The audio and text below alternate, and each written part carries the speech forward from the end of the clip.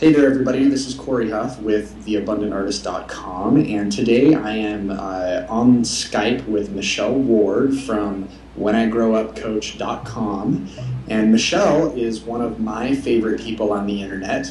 We've, I think, been corresponding for about a year, and Michelle is this insanely positive and creative presence on the internet, this little outpost of light and creativity for all of those creative people out there, and she constantly inspires me with her Tough Question Tuesdays. Yay. And the way that she helps the people around her. So Michelle, thanks for spending the time to answer some questions today, and I look forward to our conversation. Oh, that's great. Oh my gosh, me too. And thank you for the lovely intro. I'll take that. Michelle Ward, insanely positive. I like it. It's a good ring to it. I'll take it.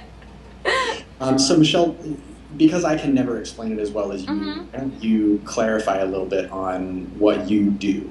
Absolutely. Well, as you said, I'm the When I Grow Up coach, and so I work with creative types to help them devise the career they think they can't have or discover what it is to begin with. So really, I work with people through kind of all areas of the career spectrum. I get the people that come to me that say, Michelle, I have no idea what I'm going to be when I grow up, but I know what I'm doing is not working. And then I have people that come to me that say, Michelle, I know exactly what it is I want to do. I'm there, I've been working it, but something's not gelling. I either need a charge or a boost, or I want to quit my day job, and how can I actually make it happen? And then I have people in between. So those are the types of people that I work with. And as long as they associate themselves with the word creative, then usually those are my sorts of people. So any sort of artist, writer, dancer, musician, actor, anything along those lines. And then I've had, lawyers that have come to me that just feel like, oh, they're creative in their ideas and out of the box thinking, and so that's awesome too. Creative lawyers. Yeah, there are a few of them wandering around. I know. There's a story there. There is. Okay, so we are talking today because one, you're releasing a new book, which we'll get to a little bit later, but two, because I asked you to spend some time answering some questions from some of the readers of theabundantartist.com. And I thought we'd just jump into some of those questions, and we can let you riff on them for a while. I'm really excited to hear what you have to say, and I'm sure that all of the question askers are excited as well. Yay, let's do it. And thanks everyone in advance for submitting your questions. It was exciting to see them all coming through. Yeah. Okay, the first question is from Vidya, and after a little bit of a preamble, she essentially asks, my dilemma is when to make the move to a full-time artist, and what should I prepare before I do make the move? Now, Vidya is, she says that she has a full-time job already, and that she needs a little bit of security before she can make the move, and she's a painter and an artist, but she's just not quite sure how to make that move. What do you got?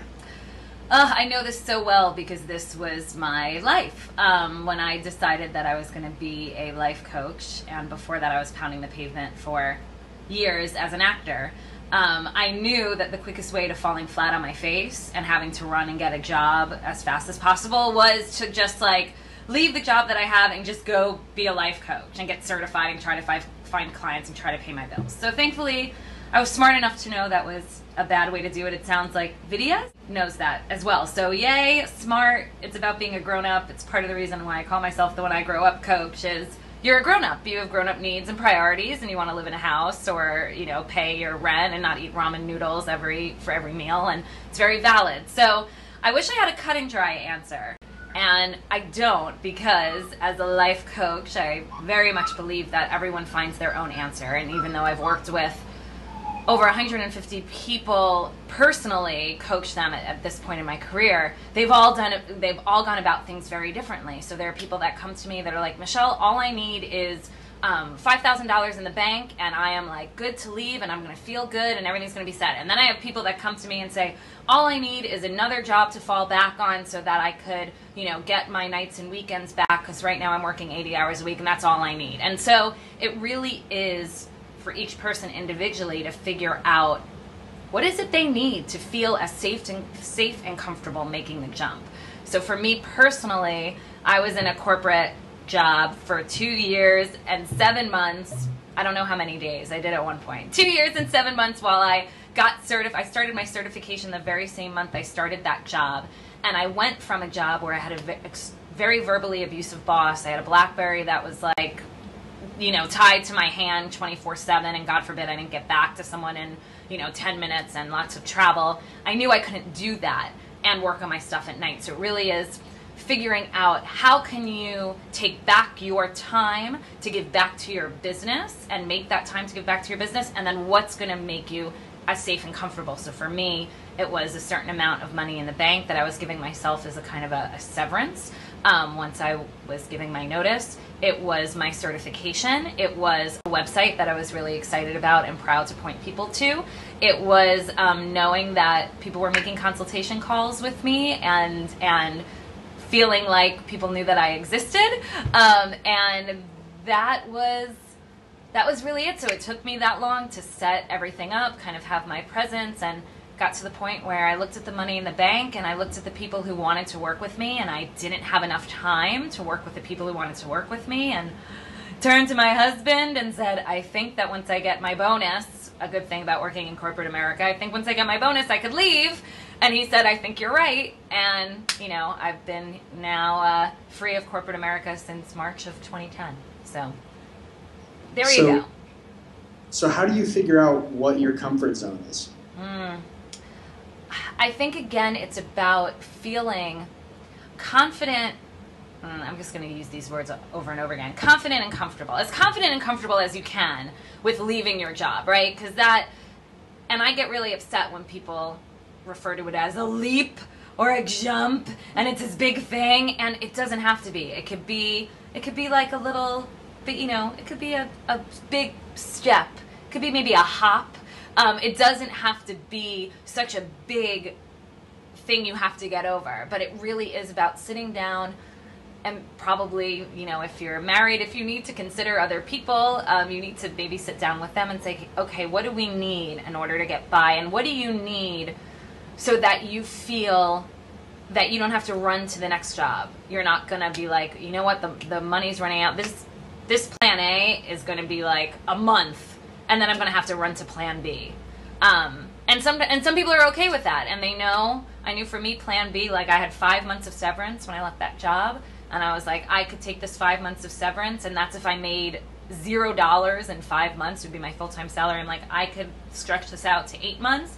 And then after that, if I had to go work at a restaurant or work retail or something, I could do it. So that's I feel like the question that needs to be asked. But then usually people go to, what do you need for your business to be set up? To feel comfortable? How much money do you need? And then what's your plan B? And those usually are kind of the areas. Awesome. Yeah, I totally agree with that. I've experienced something very similar to what Vidya's talking about myself, so I think it's a great answer. Yeah, thanks. The next question is from Karen, and Karen says, my biggest career challenge is coming to terms with the enormous amount of rejection that I've experienced against my creative spirit. So how do you help somebody who is feeling beaten down by rejection? Yes. Oh my God, I'm tapping into my actor self. I want to like hold my heart. I have to hold my heart. I know how sucky that is, and I was writing about this today. Even sometimes you could get rejected. It could be a rejection wrapped up in a wonderful compliment, right? Like, this is the most beautiful painting I've ever seen. It's wonderful. I can't buy it. Like, sorry, I'm going to buy this painting instead. And it was the same thing for me as an actor. Like, you were so unique and different, and we want to find a place for you, but we have no idea where you fit in with this cast, and so we can't cast you. It was like, wait, what? Huh? So really what I work on with my clients, and being an insanely positive person and life coach, it's about building on the wins. And once you start seeing the wins and seeing the compliments for what they are, then that's where things start turning around, I feel like. Not to be all hippy-dippy about it, and I'm not someone that believes in like The Secret, but I feel like there's something to be said for really paying attention to what are people telling you is your strength, is your skill, is something that you do that's unique. And I find that people don't give themselves enough credit, and they might shrug stuff off as to what they do well. And once you start paying attention, we always very much internalize the bad stuff, the negativity, and we brush off the compliments because we don't want to be, get a big head or act like a jerk, or we feel like we're going to become an obnoxious, big-headed person.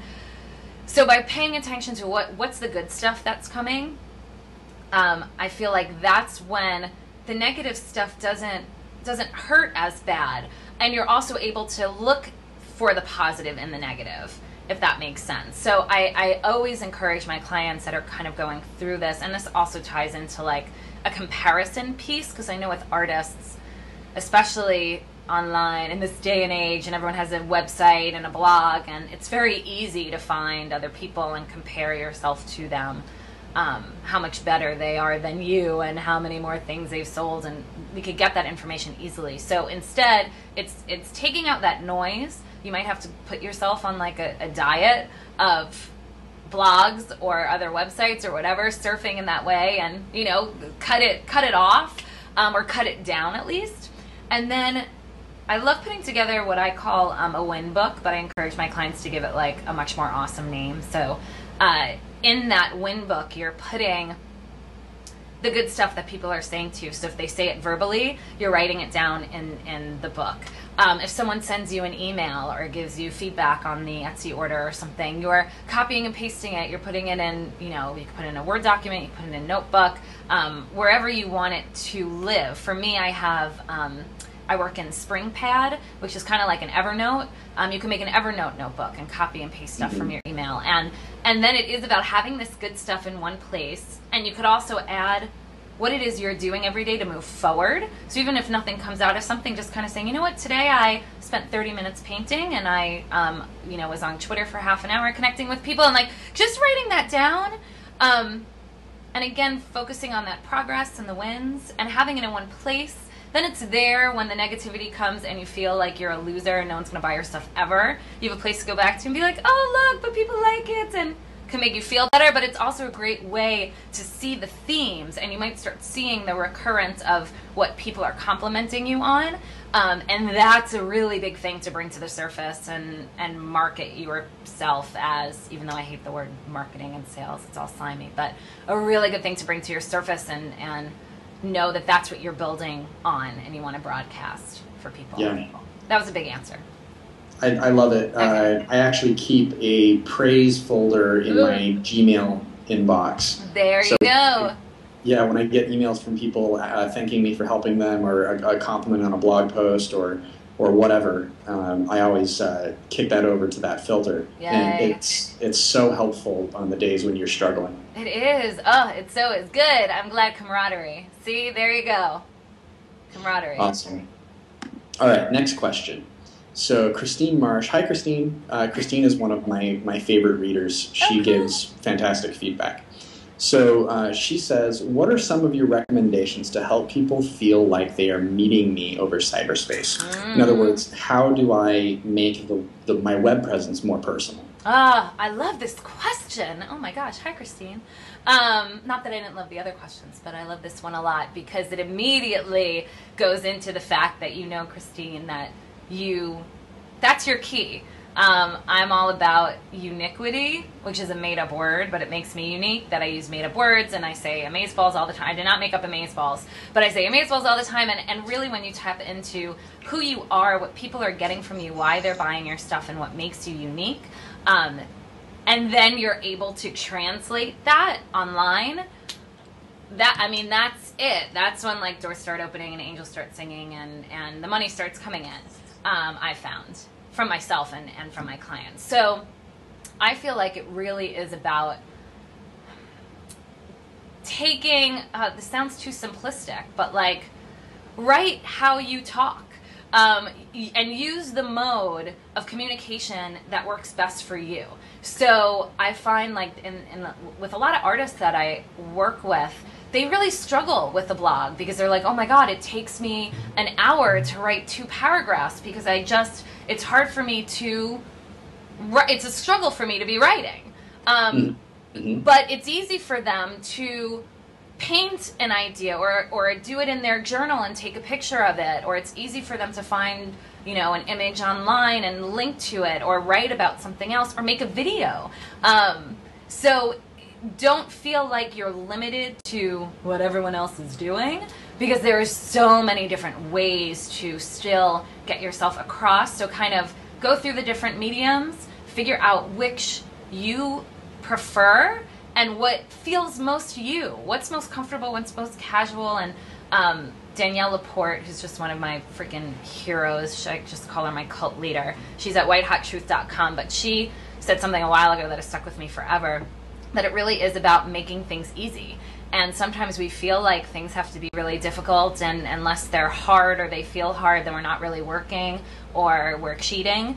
And I feel absolutely the opposite. And the more you feel yourself and the more things feel easy, doesn't mean that you're not working. It just means that you're enjoying what you're doing and something's translating. So experiment with that. If you don't know it right away, try those different formats.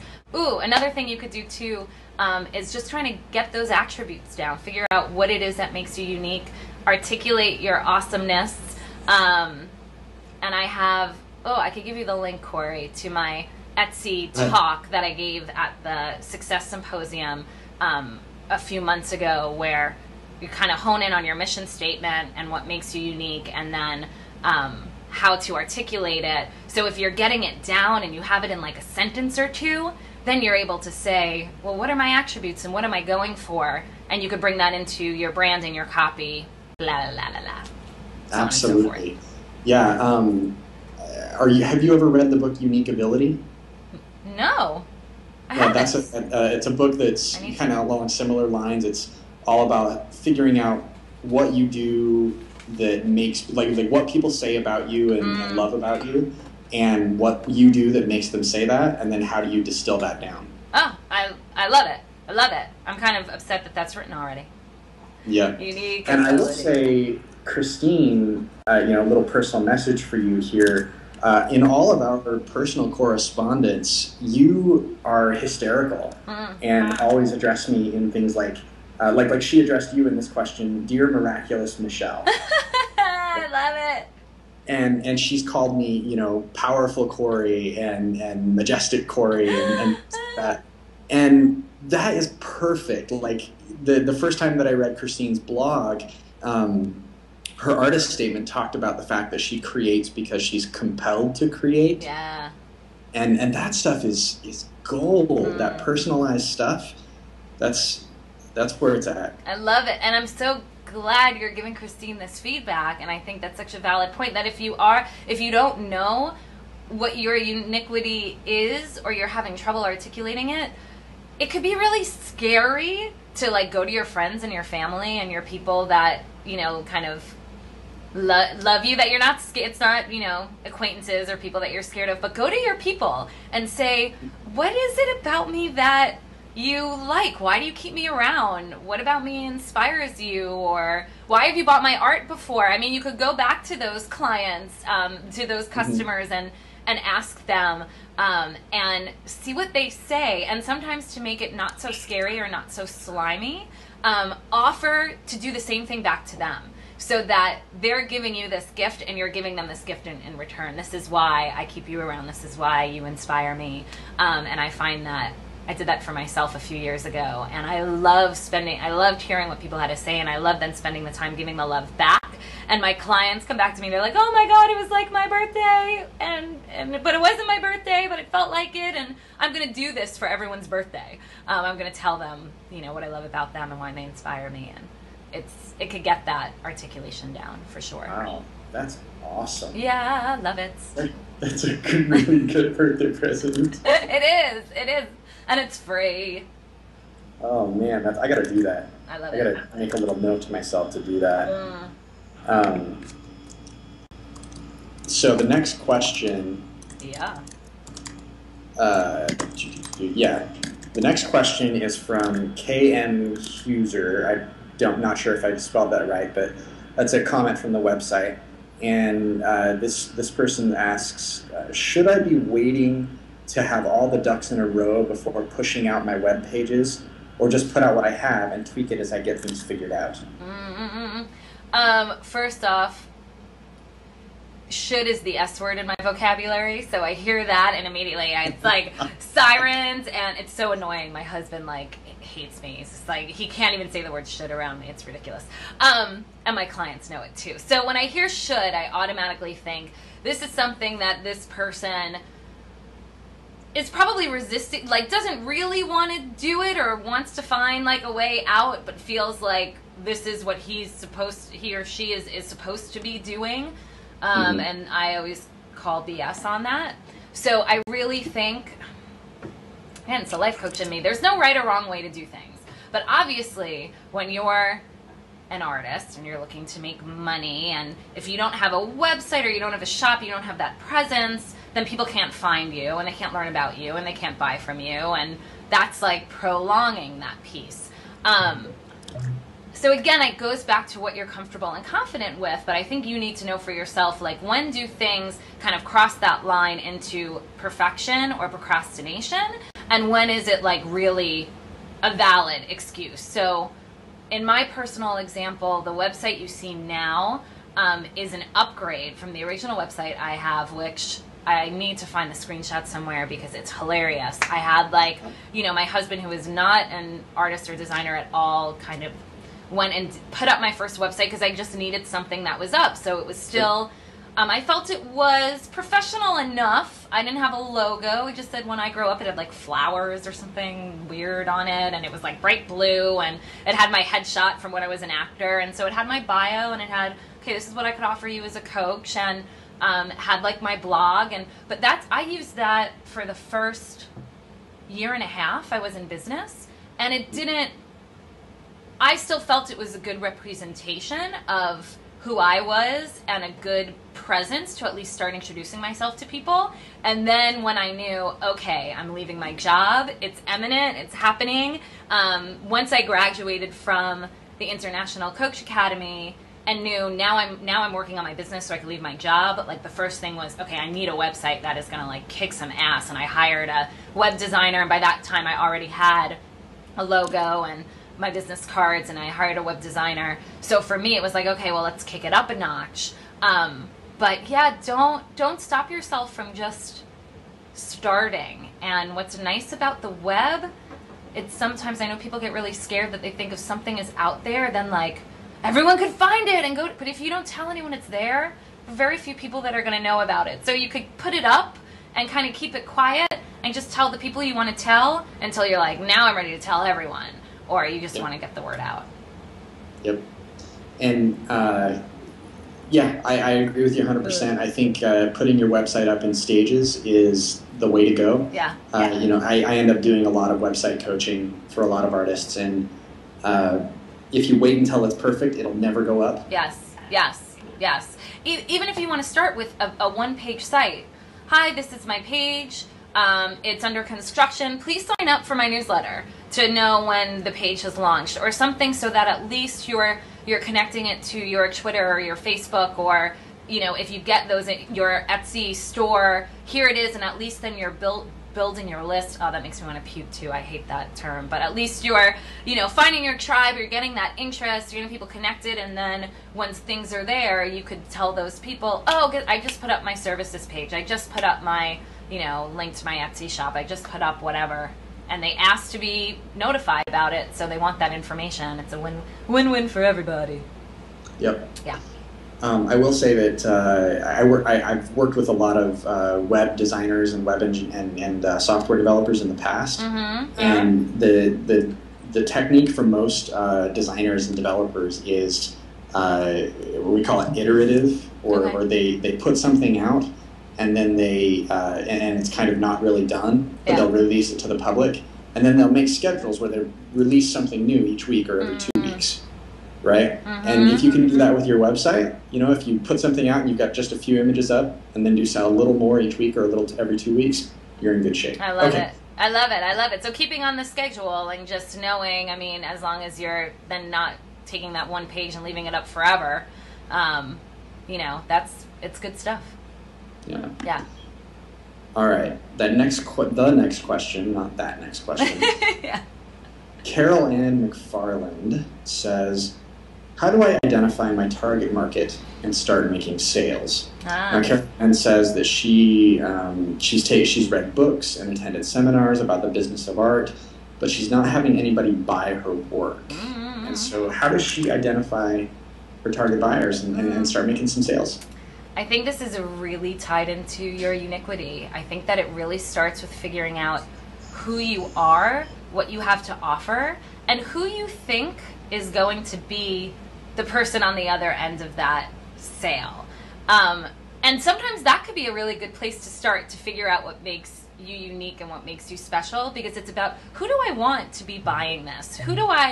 What kind of craft fairs do I want to attend, or what sort of galleries would I want to at, or where do I think my work would be most well received location wise, or the type of person that's there.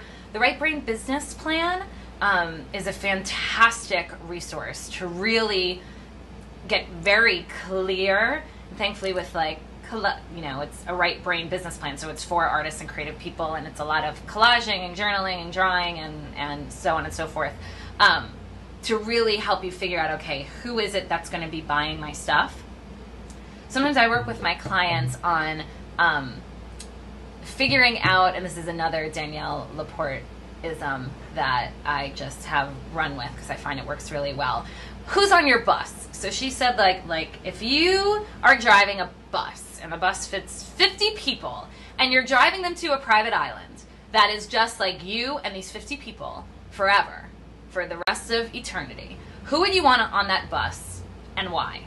So I have my clients sit down and literally list 50 people. They could be famous, they could be dead, they could be fictional characters. The 50 people that they've come across one point in their life or another, who gets a ticket for their bus, and what are the attributes of that person?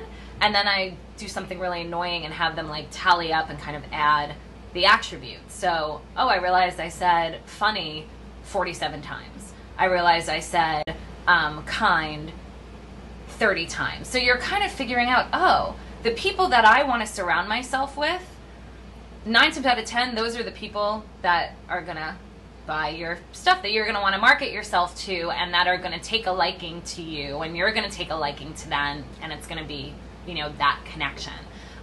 So working in that way, I think, is really fantastic. And then I'm checking out that Unique Ability book, but again, to hone in on what makes you different, and then kind of be able to take a step back and say, okay, well, who does this translate to? Who are then my people? And 9 times out of 10, your people are you. If that makes sense. So with usually, a little bit of wiggle room, but, and then where do they hang out? Where could I reach them? How could I reach them? Who could I start connecting with that's already reaching them? Blah, blah, blah. Building your network, all those other slimy sales stuff. But hopefully that helps. So that makes business and sales a lot less scary, doesn't it? Oh my gosh. And yes, I hope so. I'm all about that too. And for me, it's all about even like banishing those words from my vocabulary. So whenever I talk about them, I say pimping, because for me, it's like time to pimp out my workbook makes me laugh and makes me keep it fun. And it's kind of like this air of ridiculousness to it, which is great for me, because I have that. But I have other clients that have come up with their own words. One of them says invitation instead of sales. I want to invite someone to my coaching group, and I have another client that uses ballyhoo. Let's have some ballyhoo around my new CD. So it's really cool when you kind of think of a new word to substitute it, then you're getting out of that headspace of being like a used car salesman. Awesome. Yeah. Some great advice there. Thanks. Sharon Williams says, and this is an awesome question, and Sharon has been an artist, and her career spans more than 20 years, and she's gaining more and more velocity, selling more stuff, selling more DVDs. Yeah. She's a widely recognized teacher. So her question is, how does an established artist slow down and not lose momentum totally? Wow, that is a really good question. And this is going to be the jerkiest answer ever. You ready? You have to figure out your boundaries, and then you have to enforce them. Isn't that such a jerky answer? It seems like it seems like there's a fear there. So like you want to cut back, you want to probably claim more time for yourself or for your family or whatever. But then there's that fear of if you step back, the sales are going to disappear, or I don't know, maybe you're going to end up for weeks on end like sitting on the couch eating bonbons watching General Hospital, or somewhere in between. So I think maybe it's a point of like, okay, what do you want your ideal day to look like? What do you want your business to be? If you didn't have to answer to anyone else, how would you build this? And kind of look at the structure, look at the timing, look at when you want to work and how, and really what you enjoy doing. So I have a feeling, it sounds like she wears a lot of different hats. So it might be, I know I've run into this in my business, you kind of fall into doing something because there's a need there, and then you realize, but I don't like doing things this way. Okay, but people are buying it, so I guess I have to, and you don't. So it's then about coming up with alternatives. So maybe the alternative is to stop doing one thing to start doing something else. Maybe the alternative is to hire an assistant to do lower level stuff, and yes, that might be some money out of pocket, but it's an investment and it'll give her more time to do something else. But I really think it boils down to boundaries, and then really figuring out, okay, how could these boundaries be enforced? How can I make this happen? And there might need that time up front. But I have a feeling, I don't know, without losing momentum, she doesn't sound like the kind of person that's going to sit on the couch for even a day and eat bonbons and watch General Hospital. So, it's still whatever you feel you need to keep moving forward. It's different for everyone. So it's essentially just, like you said, cutting out the things that you don't want to do, or figuring out ways to push the things you don't want to do off to somebody else or to some other resource. Yeah. It's hard, and I'm actually going through this right now in my business where I just had the light bulb moment of like, oh, I don't like coaching on Sunday nights. And I've been coaching on Sunday nights since I started coaching, especially when I was working around my day job. It was like Sunday, nights and my lunch hour were the only times I had to coach. And so I would keep Friday night and Saturday night sacred, but I would coach Sunday nights. And all of a sudden I was like, oh, I'm dragging myself to the set, and I love the sessions while I'm there, but I'm dragging myself to them. And I finally went, oh, I don't have to coach Sunday nights anymore if I don't want to. Who's making me coach Sunday nights? And it was so stupid because all along it was my call, but I kind of didn't realize it. And so now I'm going, okay, well, if I'm giving up coaching Sunday nights, maybe I'm putting that time someplace else. Maybe I'm cutting back on those sessions, and I'm, saying I'm going to coach for 8 sessions a week instead of 9. And then maybe I'm upping my prices to, counterbalance that. Maybe I'm hiring another coach to work under When I Grow Up umbrella, and I could have her do whatever. There are infinite possibilities. So it's then about figuring out which option is best for you. Awesome. Yeah. Next question. Caroline says, how do you move beyond the "my work is not good enough yet" mindset? I think it goes back to the rejection piece. It's building that win book praise folder. My folder's called Warm Fuzzies. It's again about, it could be focusing on maybe not so much positive feedback or compliments if your work isn't out there and you're not getting so much of that. But I feel like then it's really about what are you doing every day to move forward. Making sure you do one thing every day to move forward. And then it's not a point of, is it good enough? It's a point of just, am I still moving ahead? Am I still working towards this? And I think it's, I feel like most of us have learned in our lifetimes that the longer you work on something, the better it gets. So hopefully that trust could be there. And then I think part B of that answer is try to define for yourself what good enough means. Because every time I've had a client say that to me, and I've said it to myself, then I'm like, okay, well, how much is enough? What is enough? And I've never had anyone give me an answer. So it's comparing ourselves to this nebulous, undefined thing that we have no idea. So then it really is about, okay, well, how can you, what are you comparing yourself to? Do you need to compare yourself to anything? And how could you measure your own success? And it might be going on an internet diet as well. And stop, stop the noise and stop the comparison and stop, unsubscribe to some blogs or whatever you need to do, even just temporarily, to get back to yourself. Yeah. And I know you'll be familiar with, I think especially when it comes to creative and artistic work, you're never done. Like in all the times that I've performed and done shows and created stories, like every time I walk off stage at the end of the night, I think, well, I could have done this better, or I could have added that, or, it never ends. And I think it's so good you brought that up. And I think that's part of the reason why we're all here and hooked on this, right? So if it was something that, like, gave us this weird, I can't even imagine, this weird satisfaction. It's like, oh, I just acted on that play. Now I never have to do it again. Like, God bless the people that are like that. Oh, I got on stage. Now I don't have to ever do that again.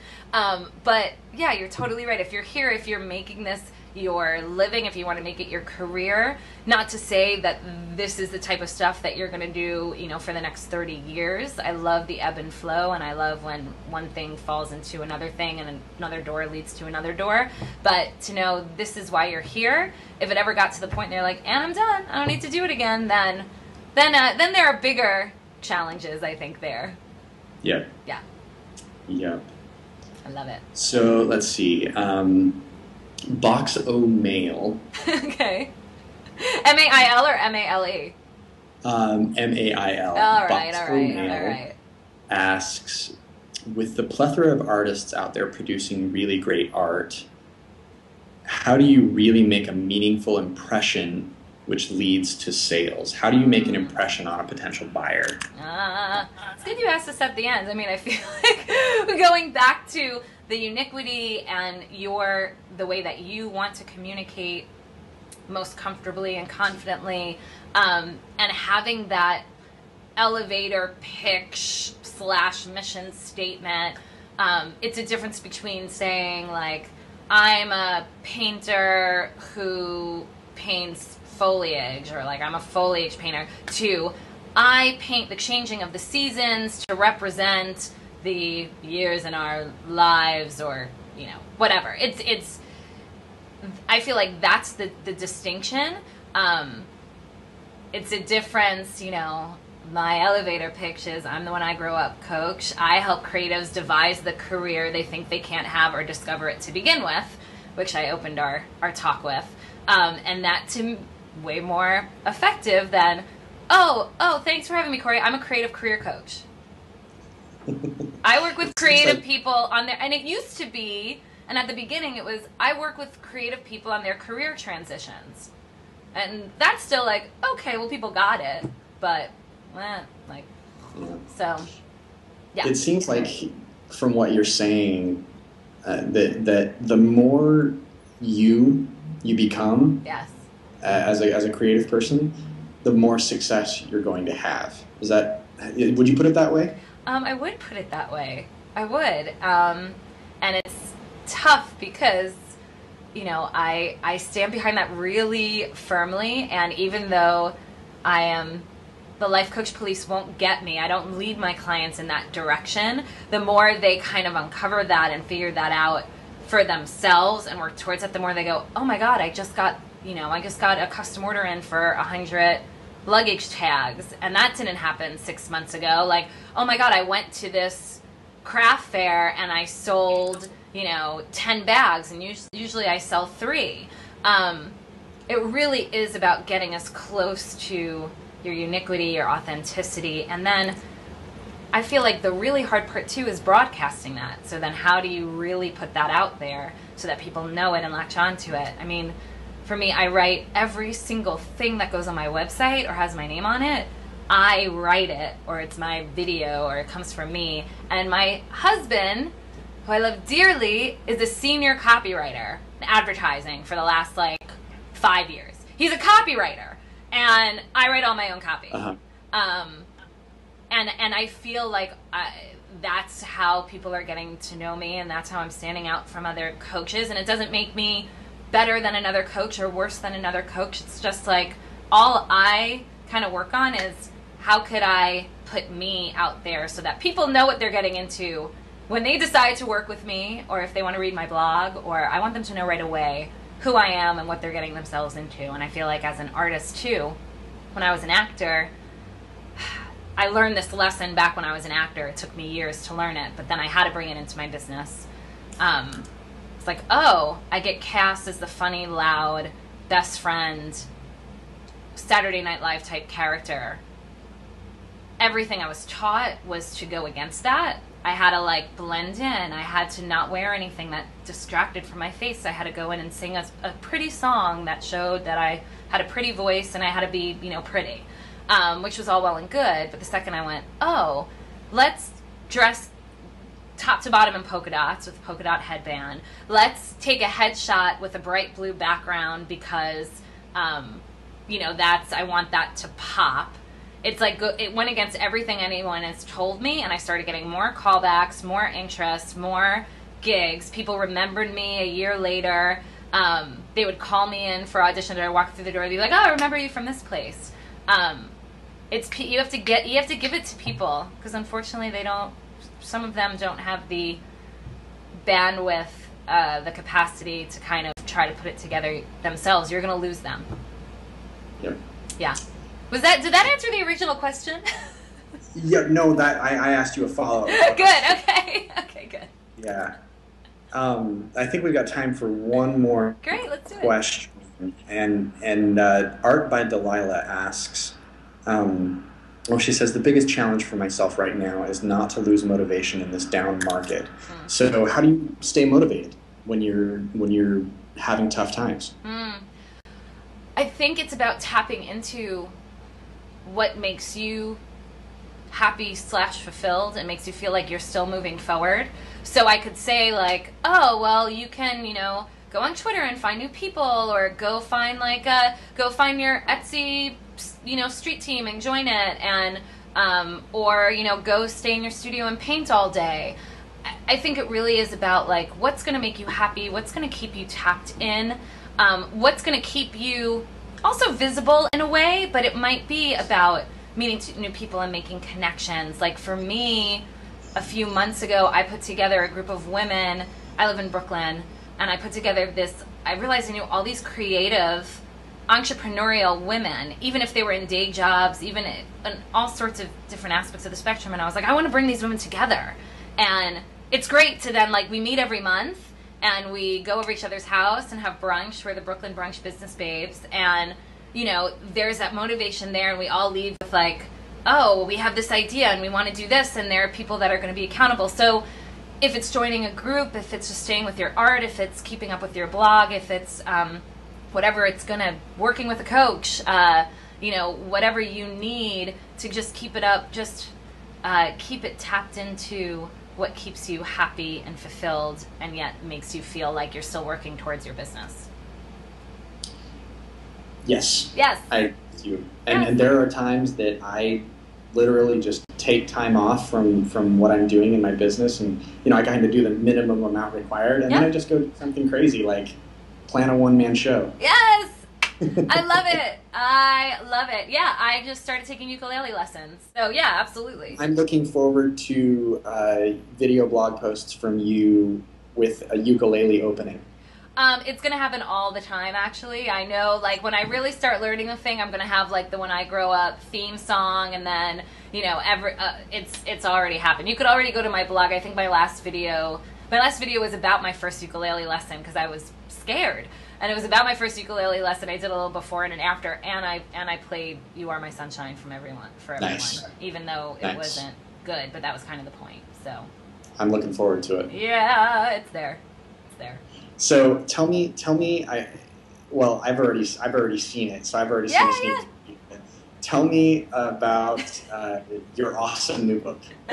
My awesome new book is a illustrated career change workbook, and what's different about it is that the whole thing freaking rhymes, because I am, you call me insanely positive, and sometimes I'm just insane.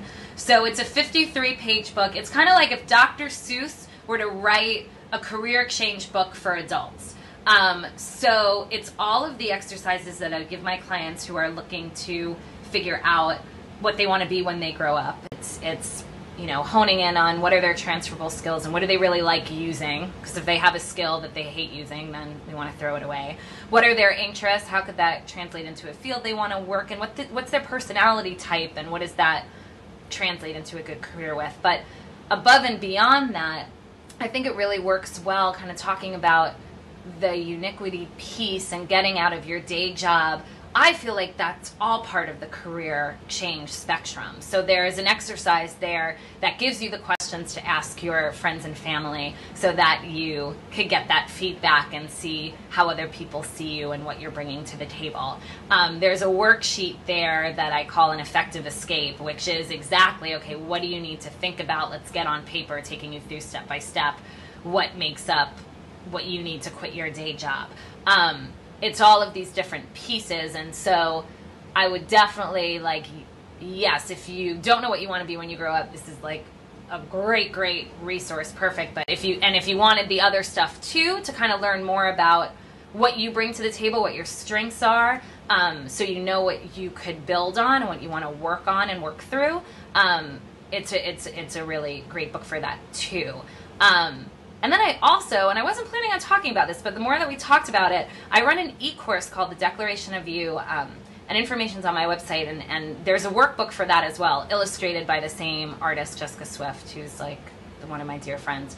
And it's all about taking your shoulds and the things we think we're supposed to be doing and we should be doing and the other stuff that people put on us, and kicking them to the curb and really stepping into our own uniquity. What is it that makes you tick? And we're taking the different like scary topics, so money and trust and celebration and self-care, and we're really going through each piece and figuring out how do you want to approach it. And at the end you have a declaration of you with all these, how you want to approach all these different topics and kind of a compass for your life. So you could get previews of both of those books, like free chapters and stuff, you know, on my website. If you just go to whenigrowupcoach.com and look at the offerings tab, you'll see workbooks, and both the workbooks are there, and you could take a look and see what's right for you. But yeah, good stuff depending on what your big challenge is. I would wholeheartedly endorse Michelle's books. I've read both of them. I'll put some links up to those books on the blog post where I post this. I love it. And Michelle, thank you so much for being here and for taking the time. I really appreciate it, and thank you very much. Thank you again for having me, and thanks again to all of your readers for the Amazeballs questions. So insightful and juicy, and it's great. Thank you so much.